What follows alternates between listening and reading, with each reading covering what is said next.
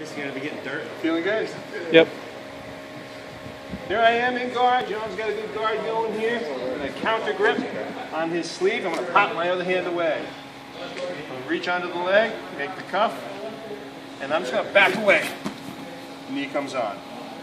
Very first technique we did was just raise this up, pinch the knees together, control the wrist. A couple different ways to control the wrist, or just to grip it, or even do a nice handshake grip. Keeps the thumb right up, pinch the knees, finish.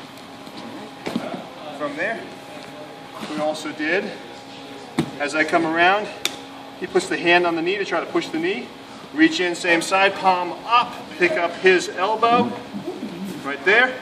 Take the step to the back, rotate, sit, again, handshake, pinch, finished.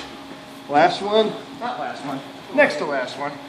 Here, he pushes against this again, pushes against this one as well, so I can't take the step so well. So I'm going to pick him up, pop the wrist off, sit, rotate on my side, raise the elbow for the finish.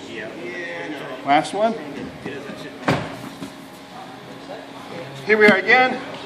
This time, katana grip. Thumb inside on the close side, 4 fingers in on the opposite side. Get a good grip. Shake him if his chin is down. Let's see that grip. Yeah. Make sure, because that's awesome. 4 fingers in, about 1 inch apart. Cool. All right. This one comes to his chest. Give him a little shake. Pass over. Right to the ear goes to this side. All right. Awesome. Thank you. You're welcome.